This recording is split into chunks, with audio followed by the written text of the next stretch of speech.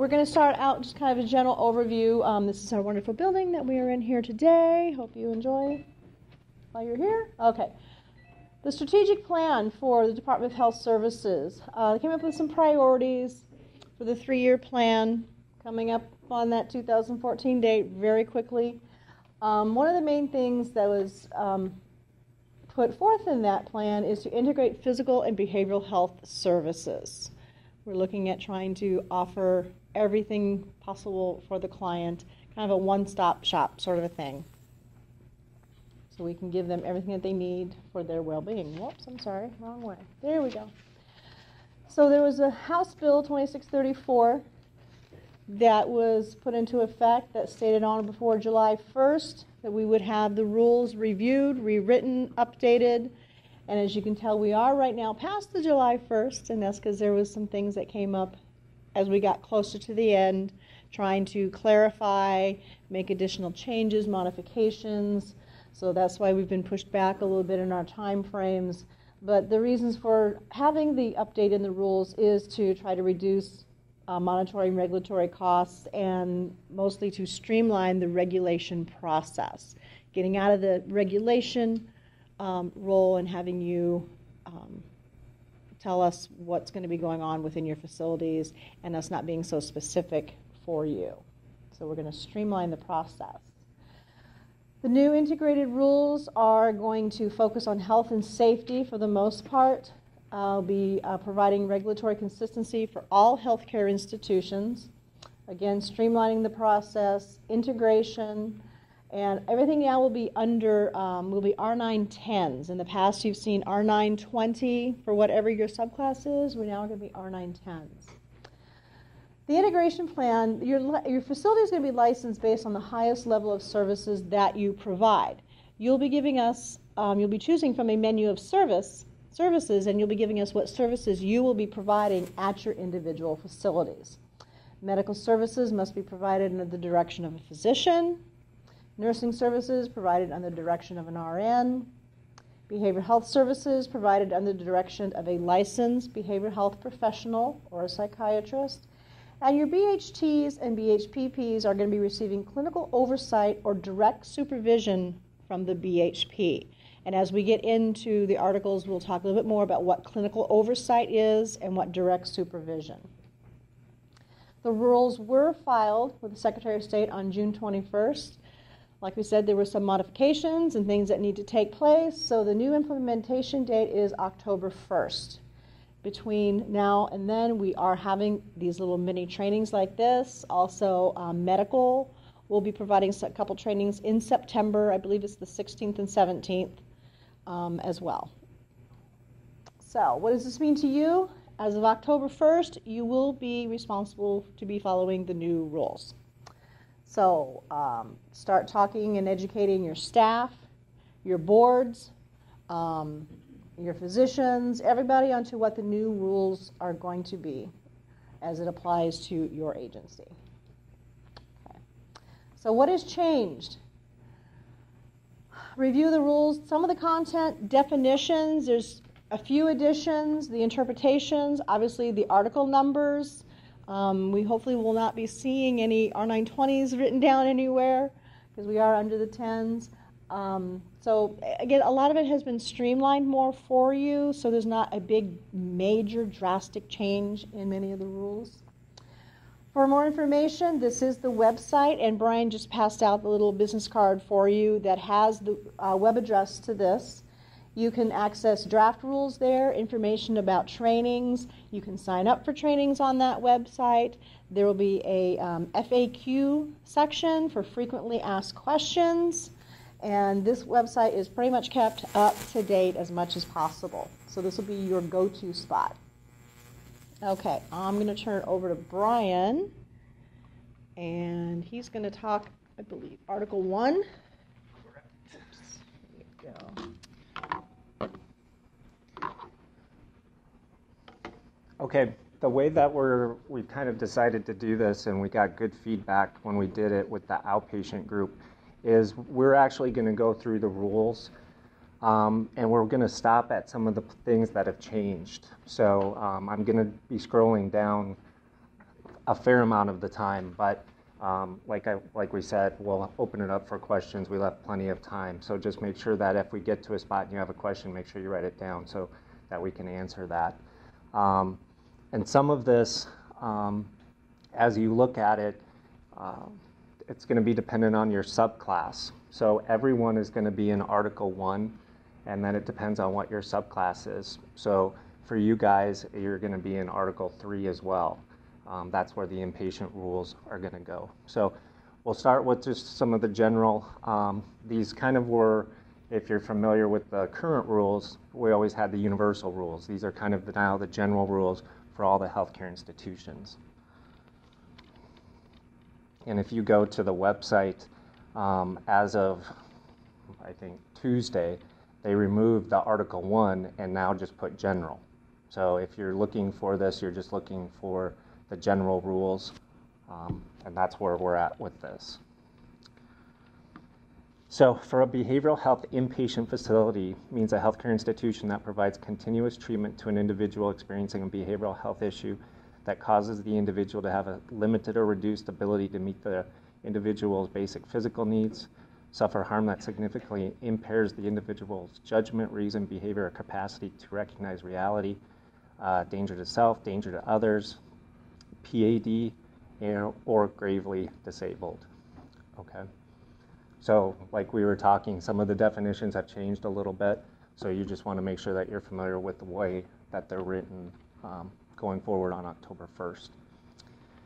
A behavioral health observation stabilization services means crisis services provided in an outpatient setting to an individual whose behavior or condition indicates that the individual requires nursing services, may require medical services, and may be a danger to others or a danger to self. Okay, for the behavioral health observation and stabilization service, that piece of it is actually in the outpatient rules. So when at the tail end of this training today, we're going to go through that in kind of detail because that's a very new component and it's going to somewhat be tied to potentially like an inpatient facility. Okay, so we'll get to that at the very end. Behavioral health professional means an individual licensed under ARS, Title 32, and whose scope of practice allows the individual to independently engage in the practice of behavioral health and, except for a licensed substance abuse technician, engage in the practice under direct supervision. Okay. The thing that's changed with how we're defining behavioral health professional is that a registered nurse with 1 year full-time behavioral health work experience is no longer considered a behavioral health professional. Okay. Now, as we're kind of going forward, there were some omissions. There's going to be some tweaks to this. We're also considering a licensed psychologist as a BHP. That's one that will be put back into it. Okay. So for this one, the big thing, the RN is no longer considered a behavioral health professional.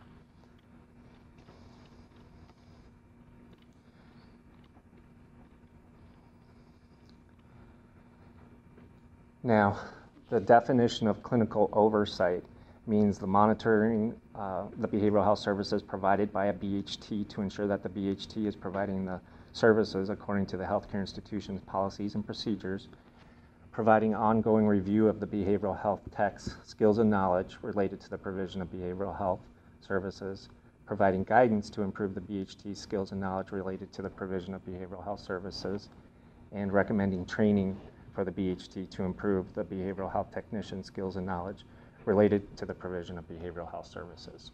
Okay. This one is taking the place of clinical supervision. Okay. Now, for a behavioral health technician, they need to get clinical oversight. For a behavioral health paraprofessional, they need to get direct supervision if they're providing a licensable service. Okay?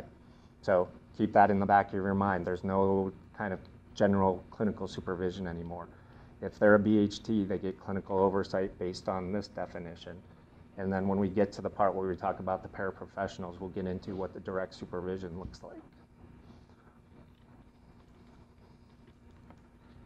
Contracted services means medical services, nursing services, health-related services, ancillary services, or environmental services provided according to a documented agreement between the healthcare institution and the person providing the medical, nursing, healthcare, ancillary, or environmental services.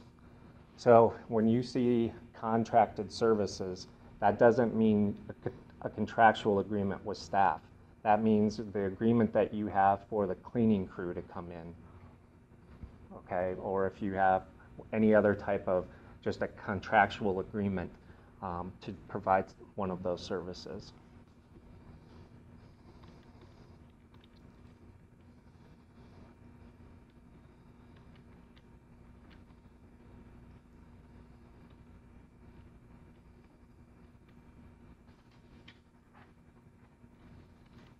And you can see as you kind of scroll down just some of the stuff that's in here, because this is all for all of the healthcare institutions.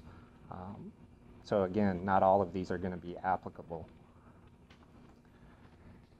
In-service education means the organized instruction or information that is related to a physical health service or behavioral health service that is provided to a medical staff member, personnel member, employee, or volunteer. Okay. In-service education now is taking the place of training for the BHTs and the paraprofessionals. Okay. The next one is an interval note. This means documentation updating a patient's medical condition after a medical history and physical examination is performed, or a behavioral health issue after an assessment is performed. So for you, as part of whenever someone is doing that piece, you have to put another note in saying what actually happened, what happened with that assessment. Okay, so that's an additional piece, and it's going to be called an interval note.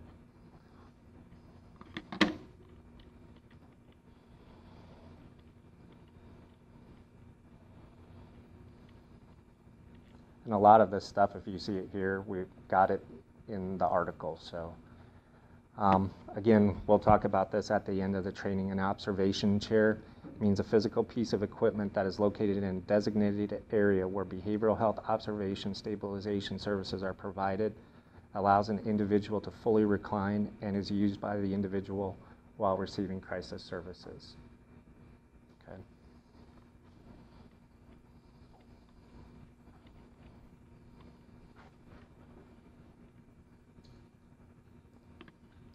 Now, one of the other changes too is the terminology of what currently are staff members. All of this will be going to a personnel member. Okay, so staff will no longer be the definition.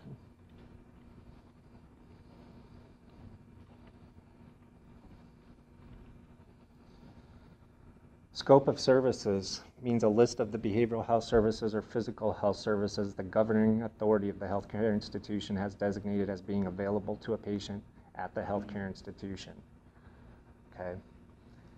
The scope of service is basically taking over the program description. Okay. If you remember, in a program description, you had to identify, for example, when the administrative hours were, when the clinical hours were. The scope of service is actually going to take the list part of that, and you're still going to have to describe it to some detail. We just don't want, the list, but it's not nearly as detailed as the old program description. Now, some of the stuff that was on the program description is actually going to be on the application now. So you're still going to have to identify administrative hours, clinical hours, which are 24/7 basically. So it's not like we're just gutting the program descriptions. Some of that information is just going to be put in a different spot, okay? But from now on, or starting in October, you're going to be talking about the scope of services piece of that.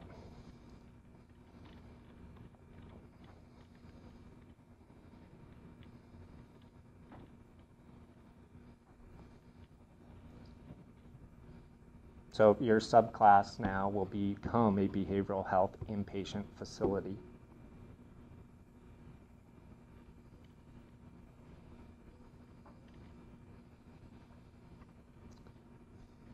And a healthcare institution license is required for each healthcare institution. Okay, so for every address, it needs now to have a license.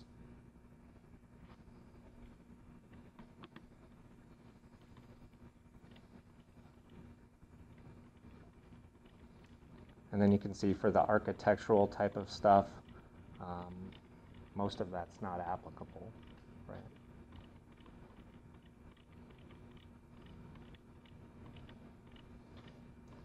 And then, like the initial license application starting on October 1st, there's going to be new forms for all of that stuff. Same with the renewals. So there's just a few kind of tweaks when it comes to the kind of information that's going to be on that. But not a whole lot's changed with that. As part of this process, nothing changed with the fees. It's still the same for the license fee and the bed fee.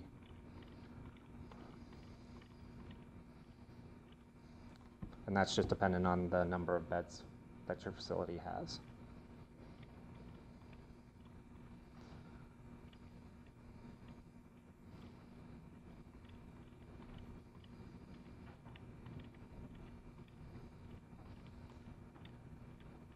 And as you go through and you look, when it comes to the time frames have changed a little bit when it comes to the renewal as well as to the initial. They've actually been shortened a little bit on our part. So, and again, if you have any kind of changes to the license or an amend or anything like that, then you would follow these rules.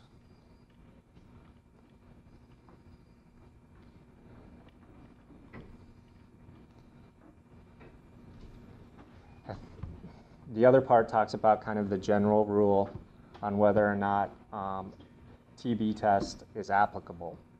Okay, it's not in the general rules, and it wasn't based on subclass the way that it was.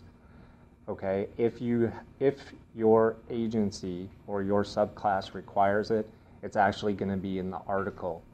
Okay, so these are the general. We're in Article 1. When you go into Article 3, if it says that you have to have TB test, that's where it's going to state that for both clients as well as your personnel.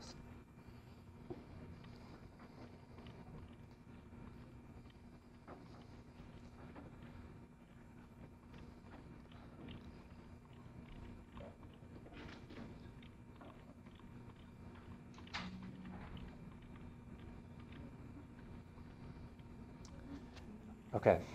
So this part is talking about the behavioral health paraprofessionals and behavioral health technicians.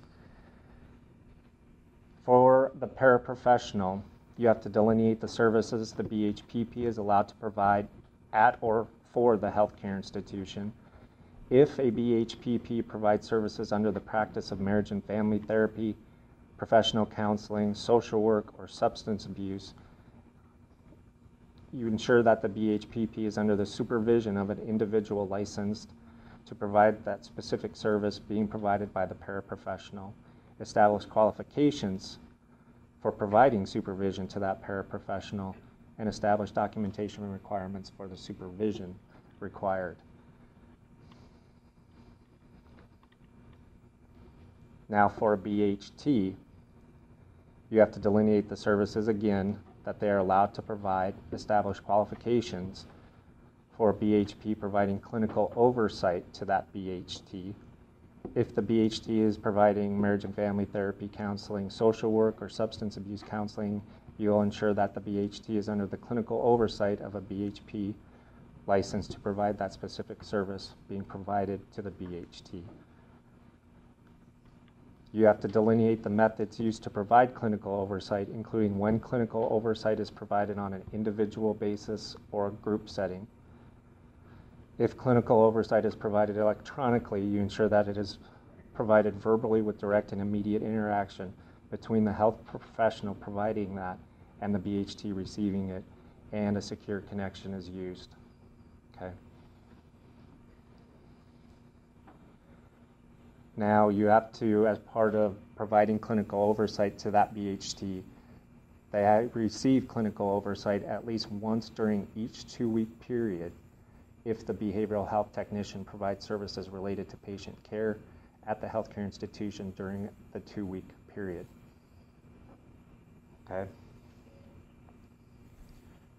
That's different than the way it is now. Okay? If BHT or a paraprofessional is working full-time, they need 4 hours in a calendar month. Or if they're working part-time, they need 1 hour for every 40 hours worked. For the BHT, again, they receive clinical oversight at least once during each 2-week period.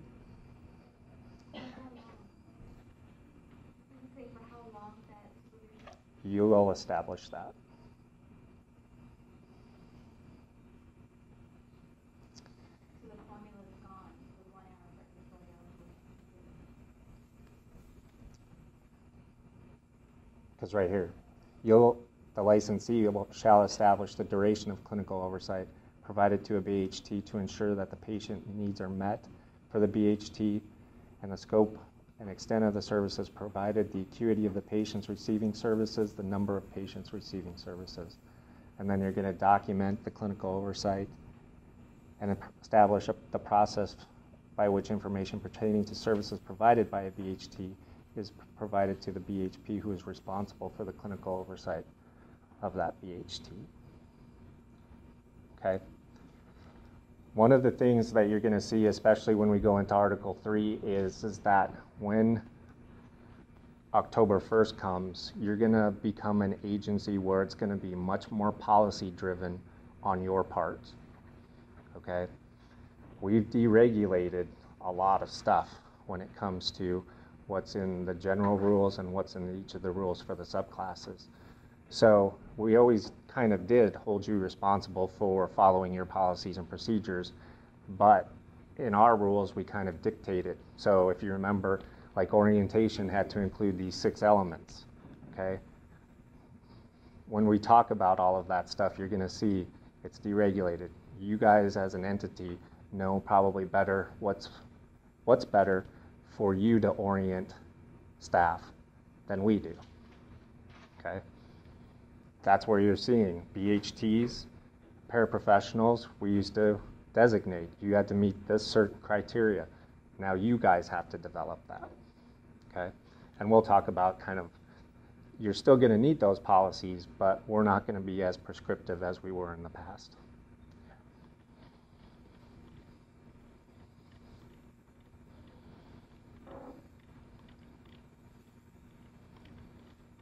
And again, you'll see that a lot of this, because it's kind of a general universal rule, is not going to be applicable to you. And again, there are usually some definitions in each of the articles as you get to them. Okay. So with that, I'll pass this to Alice. So with those changes in supervision and how we define BHTs and BHPs, how would that fit into credentialing requirements? We don't have anything to do kind of with that piece of it. That's where you're going to have to work with your referral sources and all of that stuff. Okay. We're going to get moving into the nuts and bolts of things in Article 3. Again, we're going to try to do a nice time frame of questions and answers at the end because we are filming and we want to make sure we're able to get all the information. And then the questions that you ask, we will be able to put up on our website as well for people who weren't here. So looking in Article 3, you have a few additional definitions here. Oh, no, you don't. It just says to follow those in ARS 36401 and then 10101, which is the general, what we just reviewed. Okay, supplemental application requirements. These are the different things that you can provide as part of your scope of services for your facility. Behavioral health observation stabilization services, like Brian said, we will go more in depth on that at the end of the training. It's a little bit more information. Okay, in administration, you are going to be establishing and writing your scope of services. Just like you said, what it is you're going to do, give us a little description of what it is, and it does replace what used to be the program description. Okay. All right, moving into here, you're going to establish your policies and procedures. There are two kinds of policies and procedures that you're going to be developing. One is going to be your administrative P&Ps. The other is going to be your service-oriented P&Ps, about your services.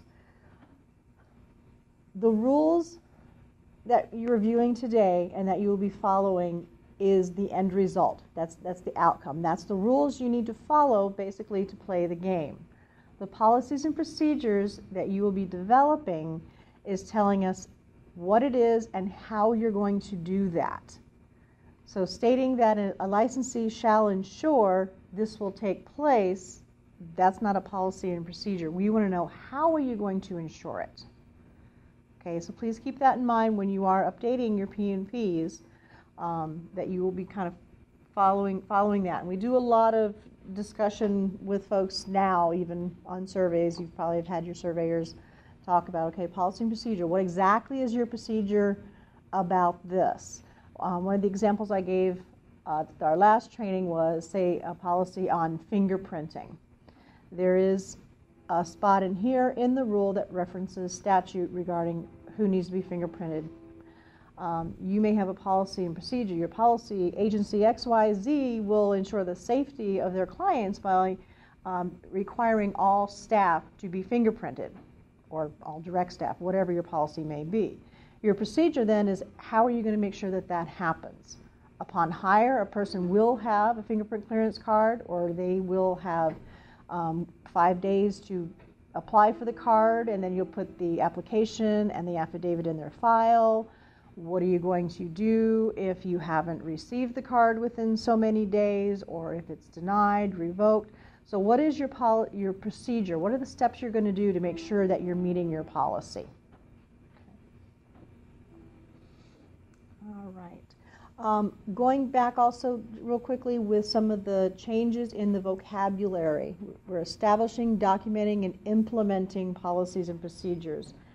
We used to say develop, implement, and comply. So just a few changes on the words. Don't let it throw you. Okay, so these are the policies that you're going to want to cover: CPR, first aid training, specific steps for a patient to file a complaint. So policies and procedures in Section 2 here are for the behavioral health services and physical health services, covering patient screening, admission, assessment, restraint and seclusion, medication, if you're going to be doing telemed, environmental services. All of those sections are covered in here. So when you go to write your P&Ps, you're going to be looking at this section 303, which will give you your outline on what you need to cover. Okay, an administrator shall designate a medical director who will provide direction for physical health services provided by or at the behavioral health inpatient facility, and is a physician or a registered nurse practitioner. Okay, so that's your medical director. Your clinical director will be providing direction for the behavioral health services provided by or at the facility, is a behavioral health professional, and may be the same as the administrator if they meet the qualifications in the subsections listed. You must also have a registered nurse to provide direction for nursing services provided by or at the facility. You must have all three of these positions, these folks. Okay. Notifying the department. The instant reporting on our end is going down. You may have other requirements contractually with other entities, funding sources and such as that, but as far as OBHL is concerned, you're going to be notifying us of a patient's death within 1 day, and you're going to notify us of a self-injury or an accident that requires immediate emergency medical services within 2 days. Sorry, just a self-injury, not an accident. The other is abuse, neglect, or exploitation of a patient. With that, you are going to do an investigation. And how F and G is split up is F is if a patient alleged or there's suspicion that it has occurred before they were admitted to the patient or while they were not on the premises.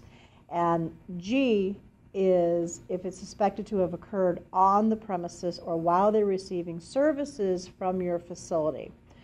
You're going to take immediate action, obviously, to stop the alleged or suspected abuse, neglect, and exploitation, and then report that to one of two. If it's a child under the age of 18, obviously you're going to be contacting CPS and law enforcement. And if it's an adult, you're going to be contacting APS. You will document the action that you took and then maintain that documentation for 12 months.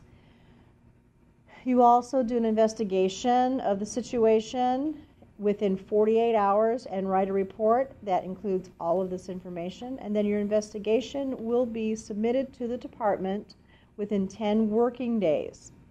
Then again, you must maintain that documentation on site for 12 months.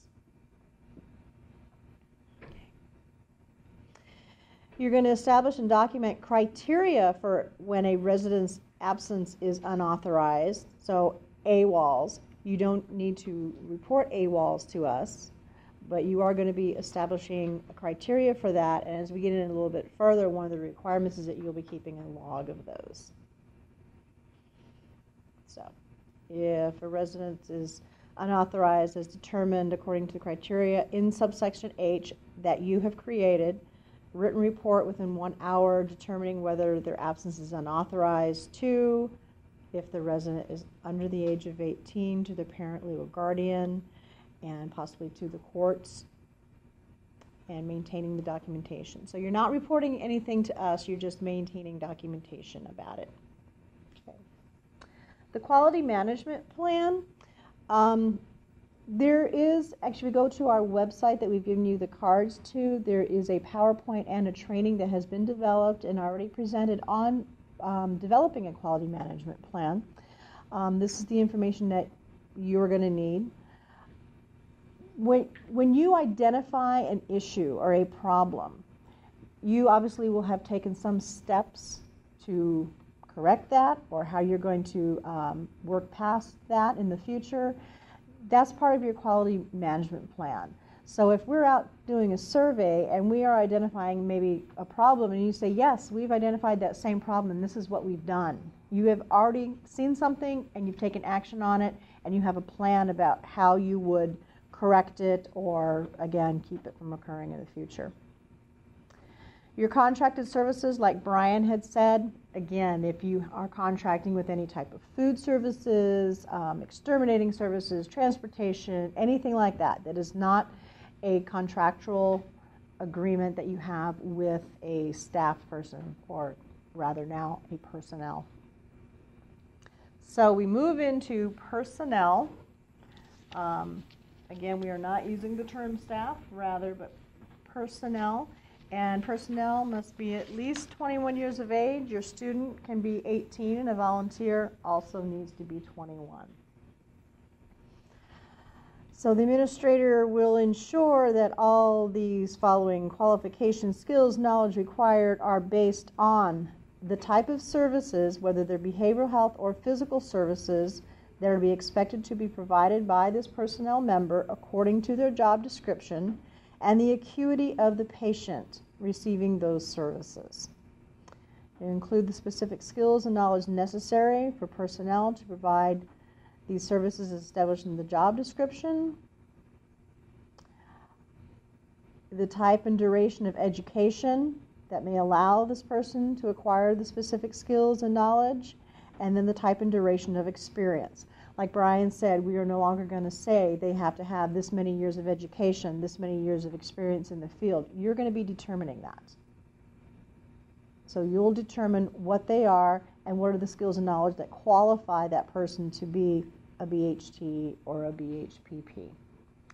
If you recall, in the current rules, if you looked in 204F, it talks about skills and knowledge, and it lists a slew of things that need to be verified. G is how it's verified. This is kind of that section. It's just, again, we're taking away what the specific things are, and you're going to be doing that. Okay.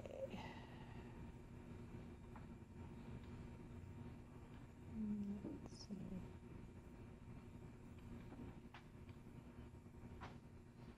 Okay. In H, we talked about orientation. Brian had mentioned that already. You're going to determine what your staff need to be oriented to, what the duration is, and also which staff are required to have this orientation. So you will be doing that. Let's see, in service, is that in here? No, it's a little bit farther down. Yeah, the in-service documentation, the education is documented, gives you all the information on how it needs to be documented. You're going to determine no longer is it that we require 48 hours the first year and 24 hours each additional year. You will determine what that's going to be.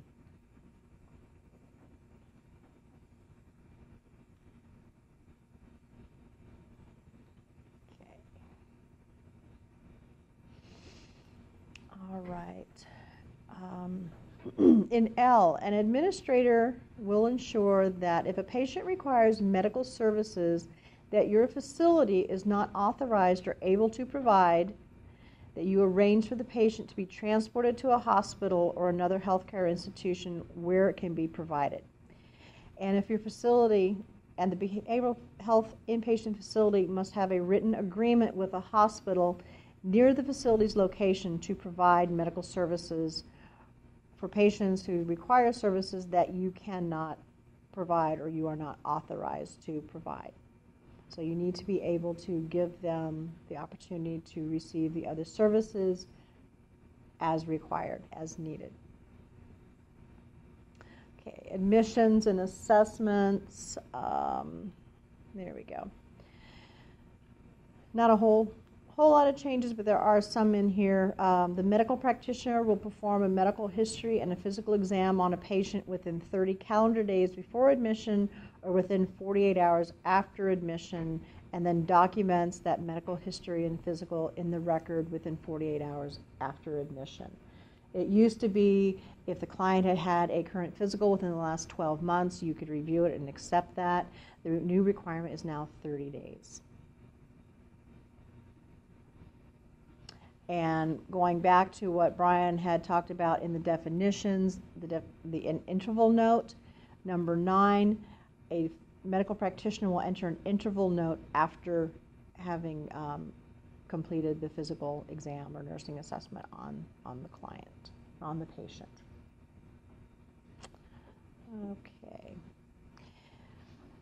Number 11, if an assessment is conducted by a BHT, your determination of a BHT, within 24 hours, a BHP needs to review it and sign it to ensure that it identifies the health services needed by the patient.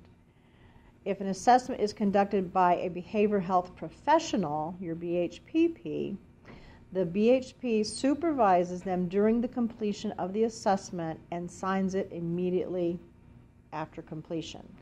So if a BHPP is going to be doing this, your BHP is going to be sitting in the room right next to them while this is going on. A BHT can do it independently, give it to a BHP to review and sign, but for a BHPP to do it, your professional, your BHP, needs to be there along with them while this is happening. Okay. All right, when a patient is admitted, a registered nurse will assess their medical condition and history, determine whether they require immediate physical health services, and the patient's behavioral health issue that may be related to the patient's medical condition and history. Document the patient's medical condition and history and the determinations required in the record, and then signs the patient's medical record.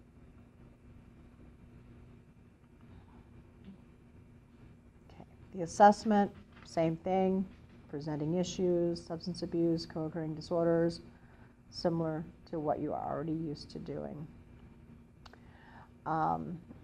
Number 15, 16, and 17 kind of go together. A request for participation in the patient's assessment is made to the patient or the patient's representative, which you are currently doing.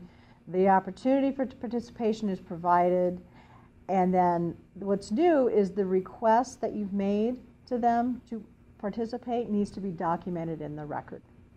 So that's the new one, number 17. Okay. Your treatment plan is completed by a behavioral health professional or a BHT under the clinical oversight of that BHP, and it needs to be completed before the patient receives treatment. There's only going to be the one treatment plan. There's no longer the initial and the master treatment plan later on. Okay, it's documented within 48 hours after the patient first receives treatment. It includes all of this information in here, the presenting issue, the services provided, the signature of the patient or their representative, the date signed or documentation of the refusal to sign, the date when the treatment plan will be reviewed, if discharge date has been determined, what treatment is needed after discharge, and then the signature of the personnel member who developed the treatment plan and the date signed. Okay, so if the treatment plan is completed by a BHT, it's reviewed and signed by a BHP within 24 hours after the completion of the treatment plan to ensure that the plan meets the needs of this patient. Reviewed as an ongoing basis, that's the same, nothing has changed on that. Okay. All right. Discharge.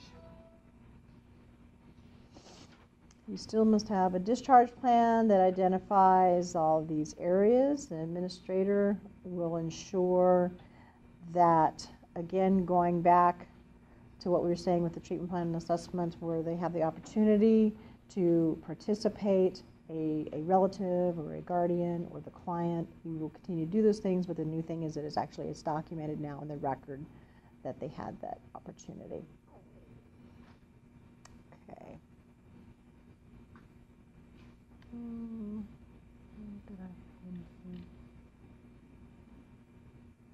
I think the things with the discharge summaries will need to be done and would need to be entered in the medical record within 10 working days after the patient's discharge, and will include these areas here. And trying to find, okay, on D, an administrator shall ensure there is a documented discharge order by a medical practitioner before the patient is discharged, unless the patient leaves the inpatient facility against advice. And you will ensure that they will receive a referral for treatment and ancillary services that they may need after discharge. So the change with the discharge summary mainly is going to be the 10 days instead of the 15 days. And transport and transfer. You're going to be developing policies and procedures for both transport and transfer. Transport, basically, they're going to be coming back. They may be transporting someplace and then coming back to you. Transfer is they are transferring to another facility, another agency. Okay. In the patient's rights, 311, this may look a little bit different than what you're used to seeing. It's just a little bit more condensed and streamlined than what you have seen in the past with the patient's rights, but they are still all in here. Okay, and that brings us to medical records, which is Brian.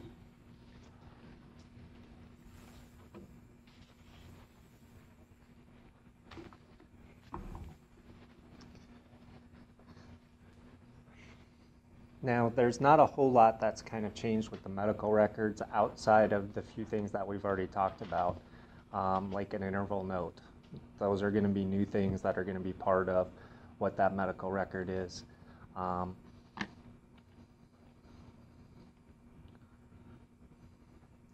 and in here too, it actually starts talking about the electronic records. So there are some things in here that you have to follow when it comes to safeguarding that to prevent unauthorized access.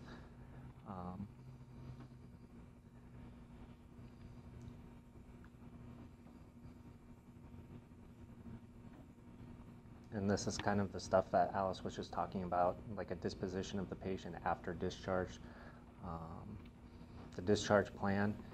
And depending on the kind of services that you're going to do, if it would be applicable, you know, a laboratory report, a radiologic report, diagnostic, documentation of seclusion restraint, or a consultation report. So if it's applicable, it still needs to be in the medical record. For patient outings, the big thing with this is now there has to be at least 2 personnel members are present on an outing, okay? And the definition for an outing didn't change. So it's any kind of break kind of in the program that lasts more than 4 hours, okay?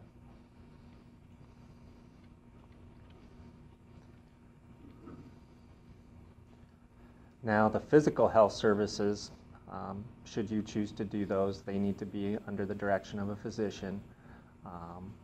And these are if you wanted to do that. This is part of the integrated health. So if you wanted to do surgical services, clinical lab services, radiology services, perinatal, intensive care, it shows you where all of the rules that you would need to be followed for all of that stuff. Now, the behavioral health services. The administrator shall ensure that the behavioral health services listed in the scope of practice or the scope of services are provided to meet the needs of the patient. When behavioral health services are listed in the behavioral health inpatient facility scope of services, the behavioral health services are provided on the behavioral health inpatient facility premises. And it's provided in a setting or activity with more than one patient participating. The patients participating have similar diagnoses, treatment needs, developmental levels, social skills, verbal skills, and personal histories. What this part is kind of talking about is just not necessarily mixing populations. It's kind of a very global type of rule. So this is in, I believe, multiple kind of subclasses. So the big thing is just making sure that folks are in an appropriate kind of setting, group, whatever. And for depending on the size and for the inpatient, that's going to be very similar for basically almost everyone in there, depending on what kind of scope of services that you're going to do. The administrator shall ensure that counseling is offered as described in the behavioral health inpatient facility scope of services, provided according to the frequency and number of hours identified in the patient's treatment plan, and is provided by a BHP or a BHT. Okay, so nothing has changed with in terms of counseling. A behavioral health paraprofessional, how you designate that, still cannot do counseling. Okay. And then the counseling documentation is pretty much the same. I think the only thing that's changed with that is that you don't necessarily have to put the duration of how long the counseling was. Now, if you're doing any of the Title 36 services, so the pre-petition screening, court-ordered treatment, or the court-ordered eval, if you've looked at that, we've basically deregulated it to the point where we said, look at Title 36, Chapter 5, and do what's applicable, okay? If you do that, you'll still see that if they're in for a court-ordered eval, the same requirements that don't need to be done based on a court-ordered eval are still applicable. So if they're in for a court-ordered eval, you don't necessarily need an assessment, a treatment plan, or that consent, okay?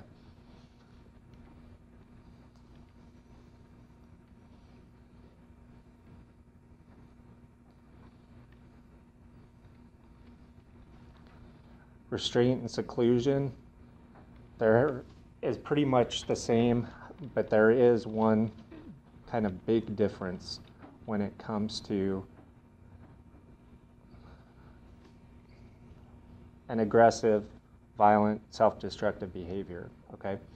So in here, if as a result of a patient's aggressive, violent, or self-destructive behavior, harm to a patient or another individual is imminent, or the patient or another individual is being physically harmed, a personnel member may initiate an emergency application of restraint or seclusion for the patient before obtaining an order for the restraint or seclusion.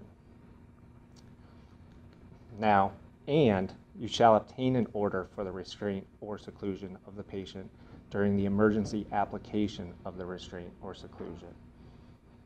Okay, so that's a bit of a change. Okay. And the same documentation is needed for the order. And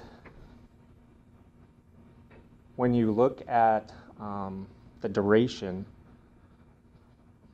for the order for the restraint or seclusion, it'll dictate, if they're age 18 or older, 9 to 17, younger than 9. Now, CMS rules say that you can have someone in seclusion restraint for up to 4 hours if they're an adult, okay? Stricter rule trumps. So the rule says 3, so you got to go by 3. Okay.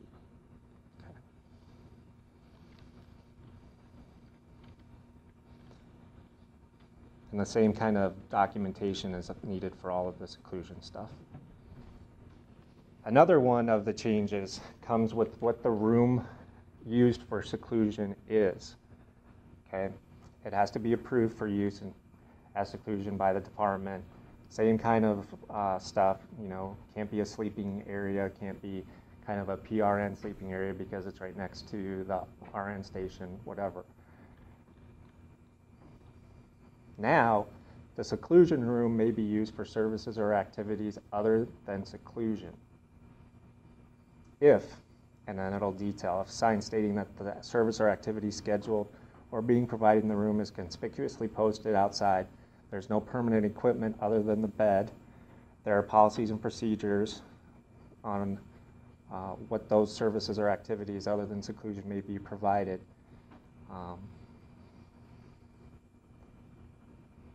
And then down in D, it says the sign required in 13A and equipment and supplies in the room other than the bed required are removed before a patient is placed in the seclusion room. Okay, so that's part's new as well.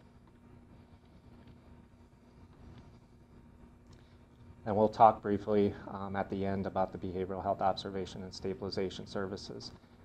Detox, not a whole lot's changed with that, and detoxification services still can only be done in an inpatient facility. Medication services, depending on kind of your program. In the current rules, we had medication services in Article 3, and then we had assistance in the self-administration in Article 4. Both of those services now are under medication services. So if your facility does assistance in the self-administration of medication, this is where you're going to look because there's not a separate section for it. So the medication administration used to be what we called medication services, and then assistance in the self-administration of medication is here.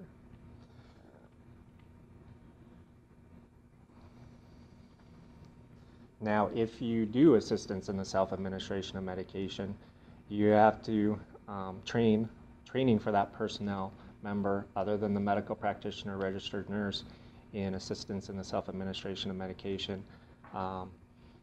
You have to, as part of the initial training, you have to do a demonstration, and that's all we dictate. So in the past, it used to say then you'd have to have training every 12 months following. We're not saying that, okay? So again, this is where it's going to be policy driven. What is it that you're going to decide for that piece of it? The administrator shall ensure that a current drug reference guide is available, a toxicology reference guide is available, and if pharmaceutical services are provided on it, that you have the following documentation. Okay. Now again, this says is available. It doesn't say on the premises. Okay.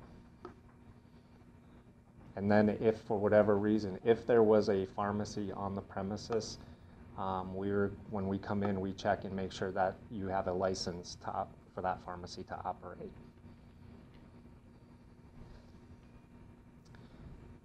Now, the medication storage at the behavioral health inpatient facility, the administrator shall ensure that there is a separate room, closet, or self-contained unit used for medication storage that includes a lockable door. If medication is stored in a separate room or closet, a locked cabinet or container is used for the medication storage. And then it goes to kind of the same, that it's stored based on the instructions of the container. Food services. An administrator shall ensure that the behavioral health inpatient facility is licensed as a food establishment under Title IX, Chapter 8. Okay. In the past, this used to be bed capacity. Okay.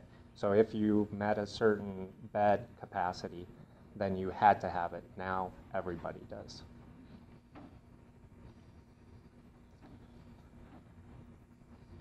Next one comes to the dietitian.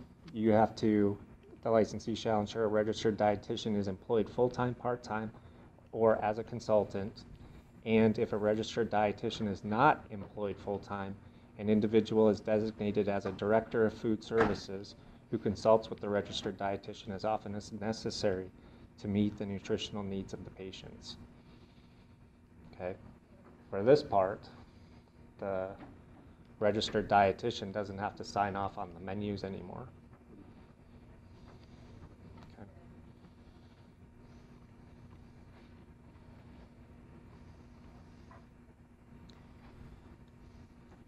And again, this part's talking about the specifics that we would be potentially looking for, and that you, with the dietitian and that director of the food,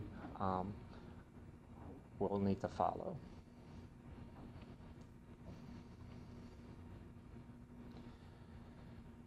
Okay, the next part talks about emergency and safety standards. For a behavioral health inpatient facility, you shall ensure that a fire alarm system installed to the National Fire Protection Association, incorporated by reference, and a sprinkler system installed according to the above, or an alternative method to ensure a patient's safety documented and approved by the local jurisdiction. Okay. So that's where it's basically the same for all of the subclasses, where, you know, in the past for the residentials or even the inpatient, it used to be 1 to 3 you had certain things, 4 to 8 you had certain things, 9 or above. Now it's either a sprinkler system or the local fire jurisdiction has to document on the fire report that they're okay with whatever you have. Okay, so it's going to be kind of that stricter rule trumps. They're going to decide kind of, if you don't have a sprinkler system, is the place still safe? Okay, and some will just require a sprinkler system flat out, depending on the size and what kind of services are going to happen.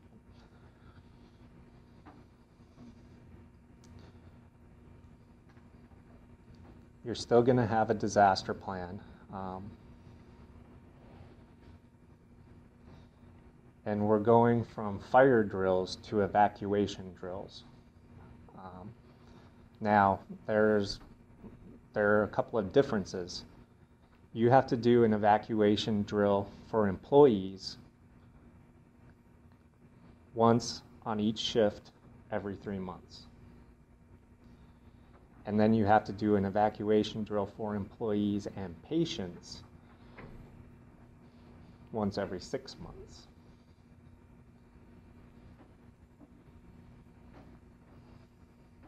And then that documentation, it basically tells you in 6 what you need. Environmental standards. The administrator shall ensure that the premises and equipment are free from a condition or situation that may cause a patient or other individual to suffer physical injury. Okay, you have to have a pest control program implemented and documented. The equipment has to be maintained in working order, tested and calibrated to the manufacturer's recommendations, or if there are none, specified in policies and procedures. Heating and cooling systems. With this, there's still the general range, but the range has changed a little bit. Do you remember what they? 65 to 85, I believe. Yeah. So they've just changed a little bit. I know for the hot water, it was 90 to 120. Now it's 95 to 120. Okay. And again, depending on the kind of, say you were doing a physical health service as well, maybe there's oxygen tanks in there, okay? And then if you're getting any water from a non-municipal source, it tells you what you have to do. Same for a sewage system.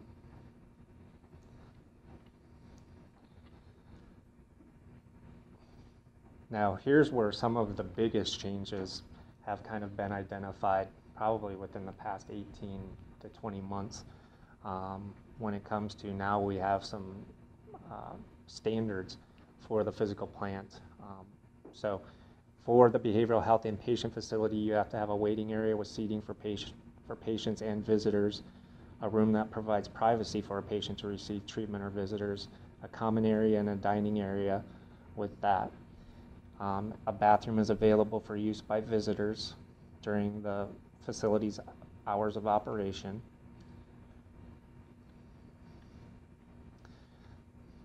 Now, in the patient bathroom, it complies with the following. It provides privacy when in use, contains a shatterproof mirror unless the patient's treatment plan requires otherwise, a window that opens or another means of ventilation, non-porous surfaces or shower enclosures, and slip-resistant surfaces, plumbing, piping, ductwork, and other potentially hazard elements concealed above a ceiling, and if the bathroom or shower area has a door, the door swings outward to allow for staff emergency access. And then down here it kind of talks about some ADA type of stuff. So if you have the grab bars need to be filled in so that nothing can be tied around them.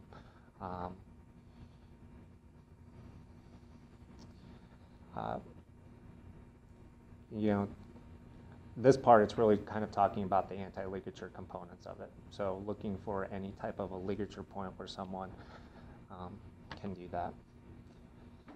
And in the shower area, the other thing that we've seen has to do with the shower head itself. It's either not recessed enough or it's not kind of the right kind of shower head, period. So the next part talks about the patient bedroom. And this one, it again contains a door that opens into a hallway, common area, or outdoors.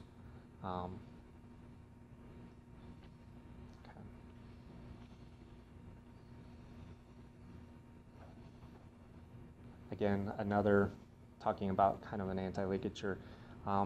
In a patient bathroom or a patient bedroom, the ceiling is secured from access or at least 9 feet in height. A ventilation grill is secured and has perforations that are too small to use as a tie-off point or sufficient height to prevent patient access. Okay, so what we're kind of looking at would be in the back, what we see are those kinds of covers. So then you have to make sure that the holes are small enough so that someone can't get something threaded through for that piece of it. The door has a closing device. If it has a closing device on it, then that closing device has to be on the public side of the door. Okay, so it would be like those. That can't be on the inside of the patient's room. Door hinges The hinges just can't be that standard hinge that's flat, so something could be put down on it. So there's numerous kinds of hinges that you can have. The hidden hinges, ones that are slanted, so there's no point down there. Door levers have to make sure that either they're slanted so nothing can be put that way, and they have to have the tamper-resistant fasteners as well. And then windows. A window located in an area of a behavioral health inpatient facility that is accessible to patients is fabricated with laminated safety glass or protected by polycarbonate laminate or safety screens. Okay. And then C, a bedroom in a behavioral health inpatient facility licensed before October 1st, 2013 is not required to have a second means of egress if an administrator ensures that policies and procedures are established, documented, and implemented that provide for a safe evacuation of a patient in a bedroom based on the patient's physical and mental limitations and the location of the bedroom.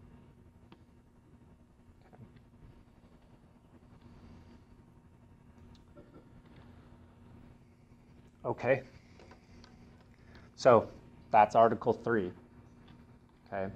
And it's going to kind of jump you back a little bit depending on if you were going to do any kind of additional service outside of the behavioral health component of this. And then the last piece has to do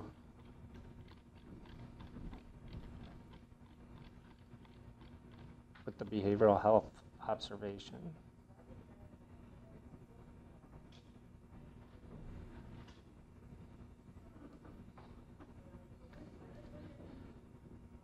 Now, is anyone in here considering doing this? These are basically kind of the chairs model. Okay. So you're going to see in here as part of this, this piece is actually in the outpatient rules. So you're going to have to go into Article 10 and scroll down to find it. But in here, it's going to talk about the services themselves and some of the environmental components of it. That behavioral health observation stabilization services are provided in a designated area that are used exclusively for behavioral health observation stabilization services. There are specifics for individuals under the age of 18.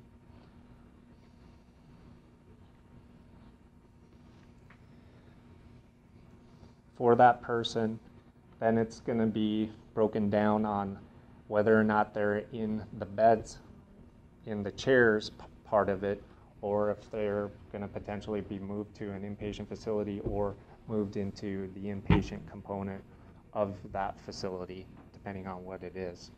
So you're going to see in here, it's talking a bit about the outpatient component of it as well. If they come into that designated area for that, they have to be screened within 30 minutes. And if that screening indicates that an individual needs immediate physical health services, then it tells you what you need to do. And then in this part, it's going to tell you if the screening indicates that the individual needs behavioral health services and the outpatient treatment center has the capabilities to provide that, the individual is admitted for that designated area and can remain in that area for up to 23 hours and 59 minutes. Okay.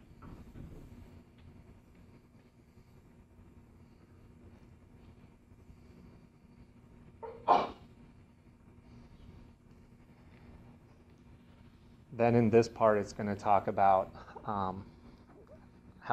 if you're going to discharge at 23:59, or if you're going to transfer or whatever you're going to do. It tells you some specifics on when can you admit them back. So except in A16, the individual is not readmitted to the outpatient treatment center for behavioral health observation stabilization services within 2 hours after the individual's discharge from the designated area in the outpatient treatment center that provides those services. An individual may be readmitted to the Outpatient Treatment Center for Behavioral Health Observation Stabilization Services within 2 hours after the individual's discharge, if it's been at least 1 hour, or if law enforcement or the individual's case manager accompanies that person back. Okay. And then it documents on what kind of documentation that you're going to need to get if they do that. In that area for observation and stabilization, you have to have an observation chair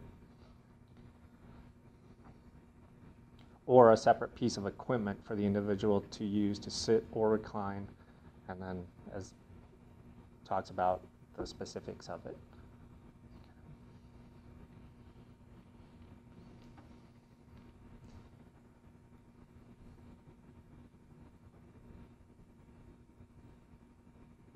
Now, the setup of those chairs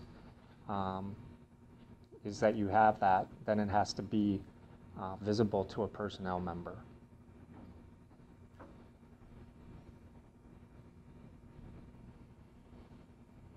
Then a patient admitted to receive behavioral health observation or stabilization services may use the bathroom and not be visible to a personnel member if that personnel member determines the patient is capable of using the bathroom unsupervised, is aware of their location, and is able to intervene to ensure the patient's health and safety.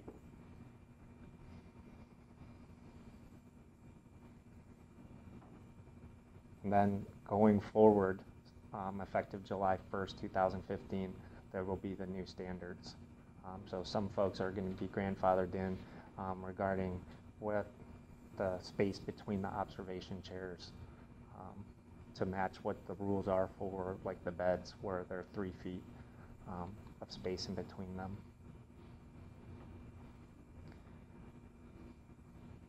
For that outpatient treatment center, just doing this service, okay? Because right now at an outpatient clinic that we have, no outpatient clinic can do seclusion and restraint. If you do this service, then you have to develop a policy and procedure for seclusion and restraint.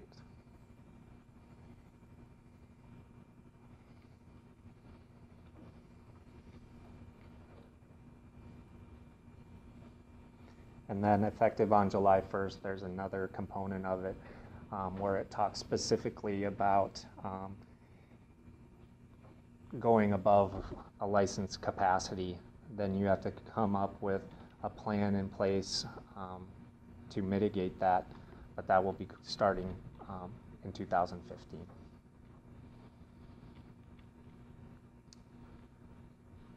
Okay, so that's our presentation. We're going to open this up. We're scheduled till noon, so Alice and I and Chuck, and we certainly want to be able to answer your questions when it comes to all of this stuff. So.